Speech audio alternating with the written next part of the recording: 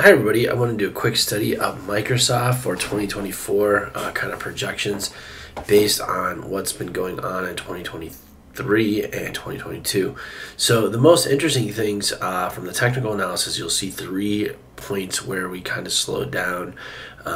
That can tell us quite a lot about what potentially could happen in 2024, as well as this section here. So we probably want to look up at the upward trends, believe it or not, here, and try to help that understand these trends here. We see basically 1, 2, 3, 4, maybe even 5 trends here. We have 1, 2, 3, 4, or 5 maybe trends here going up, as well as some horizontal movement.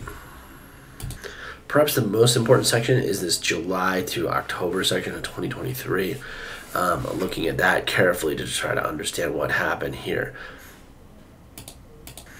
However, due to the diversity of the ups and downs in this last segment, this most recent segment, just the last few months since the start of almost April, we can see that that's probably going to be the best answer to what we need to see here.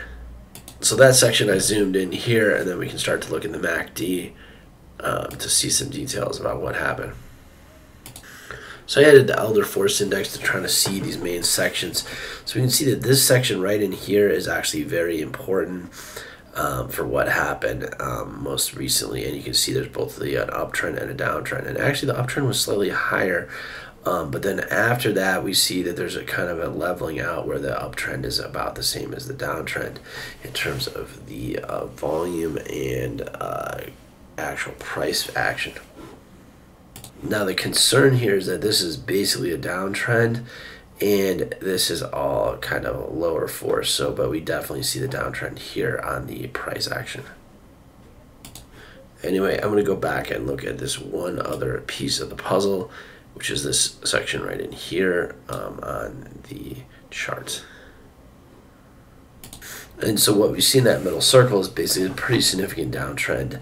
On the MACD, you can see that there, and you can also see it here. However, you don't really see it on the force index, interestingly, right? So you actually see quite a lot of force on the positive side. That's because early on there was quite an uptick here from here to here. So overall, it's been quite positive for Microsoft, but I would say in the last week or so, it's been a little bit negative, meaning there is kind of a turnaround here potentially.